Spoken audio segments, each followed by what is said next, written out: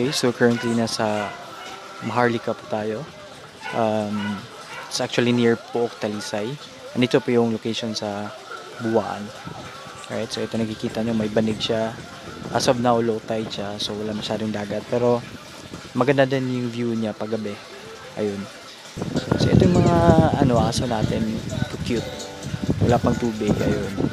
Pero pag may tubig, nililigo din sila minsan. Diba? Ganun sila ka-cute. Ayun, maliliit. Tampisaw sa dagat. Tawag doon. Oh, diba? Ligo-ligo din sila pag may time. Parang tao din. Ligo-ligo din pag may time. It's currently mga 4 PM and we're waiting for the owner. Tapos may kita yung may rainbow sa oras ngayon. So sabi ng kanta, there's a rainbow always after the rain. Hello mga mindset. So ito po tayo ngayon. Andito tayo sa Buwaan. Ayun. So ito po yung Buwaan. Nakikita nyo.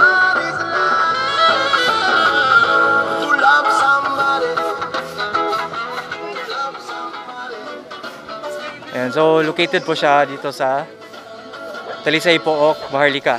Ayun. So unahan sa Pooc, Cebu City. Ayan. So we'll be interviewing po yung owner mismo, si Sir Robinson later on. Okay, so abangers. So mga mindset, nandito po tayo sa Buwaan sa Dagat, and isa po ito sa our owner sa Buwaan sa Dagat, si Sir Robinson Singson. Ayun. So sir, so bata pa pala kayo, sir? Oo, sir. 22 pa lang. 22. Very nasa entrepreneurial mindset. Ayun, di ba? That's good. So, pero nakapagtapos na kayo yung pag-aaral, sir? Hindi pa, sir. Nag-aaral pa ako ngayon. First year college. Ngayon ako nag-proceed ng college. Okay. So, sole proprietorship po ito sa inyo or may kasama po kayong may kasama po ako dito, pero dalawa lang kami. Dalawa lang kayo. Kaibigan ko. Okay naman. Kasi I've been into Pooc na several times at nung nakaano ako dito, nakadaan.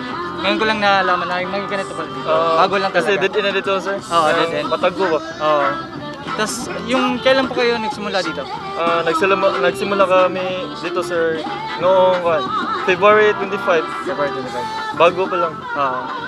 So, opening kami pag February 25. February 25. So, ayun, patok na patok guys kasi nag-trending po siya sa Facebook. Ayun. So, kumusta naman po from February up until ngayon?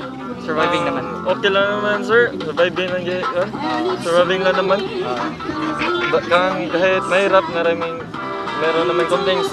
Hindi naman masabi na walang complaints. Kapag yung customer hindi hindi madali-dali ba? Normal lang yun. Pero okay lang, laban lang yapon. Ganun talaga pag negosyo. Diba? So yun, so far, yung nakapunta ako dito kasi second time ko dito is may Buwaan, tsaka yung mga drinks din, mga Red Bulls, milk tea. Bukod pa doon, ano pa ba yung iba na nasa menu? Meron pa tayong nguyong dito, sir. Ang nguyong natin ay masarap dito, sir. Kasi yung sauce natin ay dalawa. Meron siyang spicy at hindi spicy. Saka meron din tayong lumpia. Yung lumpia natin made in my mother. Ayun, made sa aking inay. Then maraming nasasarapan din. Then sa aming meron din tayong tempura, fries. Ano pa ba yan? Especially din yung buwa. Kasi dito, yan talaga yung best seller namin kasi yan yung una namin talaga inaral sa negosyo. Yung buwa talaga, pero at meron pa tayong sir, manok. Yung manok natin napakamasarap. Napakamasarap kasi dahil kay hindi yan sauce. Ang sauce natin ay meron tayong gravy. Mas kasarap sa sa Jollibee or McDo. Unli din gravy dito. Okay. Ayos. At meron din tayong yun, sir, yung nguyo, yung dynamite. Dynamite. Yung dynamite natin. Madali rin tawag doon? Ang dali mahurot.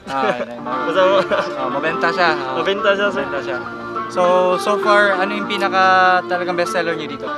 Yung talaga, sir, yung manok, yung chicken proben, then dynamite. Dynamite, then saka yung buwa sir, especially. Okay. Yung buwa. Ayos. So, open po kayo dito from Tuesday to Sunday. Opo sir, open kami. Yung close every Monday ay dyan talaga yung off namin. Every Monday yan sir, Every Monday. pero Tuesday until Sunday open po kami. Open kami ng Tuesday until Friday, open kami until 1 p.m. to 10 p.m. Then Sunday to Saturday, mag-open kami ng 3 p.m. to 10 p.m. to 10 p.m. Ayun. Okay. Alright. So sir, actually, yun lang po yung sa natin, interview about your Buwaan sa Dagat. Thank you. And thank you so much sa time mo. I appreciate it. Ayun. Thank you din sa pagpunta ng Sir Jim sa pagpasok na dito, sa pagpunta niya dito sa Buwaan sa Dagat.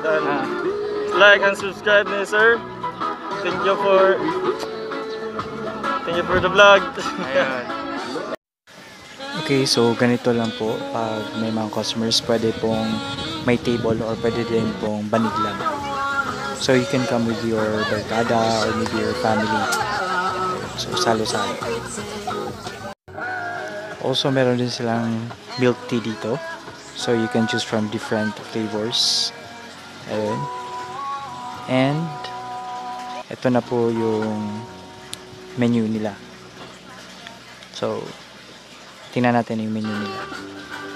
So mga classic series, milk tea, gold series, tsaka platinum series, tsaka mga fruit tea series, tsaka may lemon juice din. So dito yung preparation table sa may cashier area din. Yun. Ito yung ingredients para sa buwaan, sauce para sa ngoyong. Ayun. Tsaka ito yung chicken at yung dynamite. So ready for the buwaan. Ito yung niluluto na buwaan sauce. So ganito naman siya paggabi. So maganda yung ambiance. Malamig yung hangin na sa tabi ng dagat. Pati may mga ilaw. So it's relaxing. So andito na yung paggabi. Maraming mga customers. Ayan, paggabi. Lalo pag weekends. Ayun, so mga kamanset, today's vlog is about Buwaan sa Dagat. And we cover Buwaan sa Dagat. Pumunta tayo dun. And so far, what I can say is that first is yung ambiance. Pumatok siya since February 2021. And because of this ambience, kasi malapit siya sa dagat, I like its breeze ng hangin, especially pag gabi. It's very chill lang siya, malamig. And you can, pag pumunta kayo doon, pagkakain kayo, it's pwede siyang by table or pwede din siyang yung banig lang. So it's gonna be your choice. So foods, yung foods nila, they actually have different variety of foods na ino-offer. First is, of course, yung pinaka talagang saleable nila at pinaka number one na highlight ng food nila is Buwaan. Buwaan is a street food originally from Pasig, Cebu. It's made up of ingredients ng pork liver, brain, tsaka sauteed with garlic, onion, tsaka shrimp paste. Ayun. So it's unlimited, 99 pesos.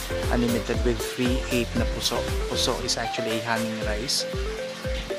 And pag maubos na yung puso, so pwede pa kayo mag-order ulit. Ayun. And it's good for family gathering or pwede barkada, pwedeng good for lovers kasi pang maramihan siya, or pwedeng good for yourself yan, diba? It's gonna be your choice.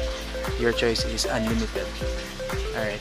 So, also aside from that, sa Buwaan, they also serve chicken, which is saleable din. Malakas siya maubos o mabenta. Pati they also have yung dynamite. It's a lumpia wrap na chili inside. Tas parang may cheese ata na ingredients yun. Alright. They also have yun, chicken with unlimited gravy din. And much more. They also have yung chicken intestine, fried chicken intestine, patok siya aside from the ambience, also the food. It's because Filipinos love crispy fried foods. Ayun. So those type of foods. They also have milk tea, drinks, soda, beverages, water. Ayun. Service, so far po, minsan medyo busy yung mga waiters, pero so far okay naman. I know that especially pag weekends kasi maraming tao. That time that pumunta tayo dun was actually weekdays. And so pagpunta namin dun medyo maraming tao. So how much more pag weekends, diba? So far overall okay naman siya. It's very really recommended na pumunta kayo doon if may mga tao na who loves fried or parang pungko style na pagkain. Ayun. And also people who loves by the sea. Right? So please subscribe their Facebook page or give a like, and I will put a link of their Facebook page sa Buwaan sa Dagat below. Okay? If you have any questions, guys, you may ask or comment below if you have any questions or maybe shout out. Alright, so this is our vlog for today. Please like, share this vlog, and also subscribe. Thank you and God bless.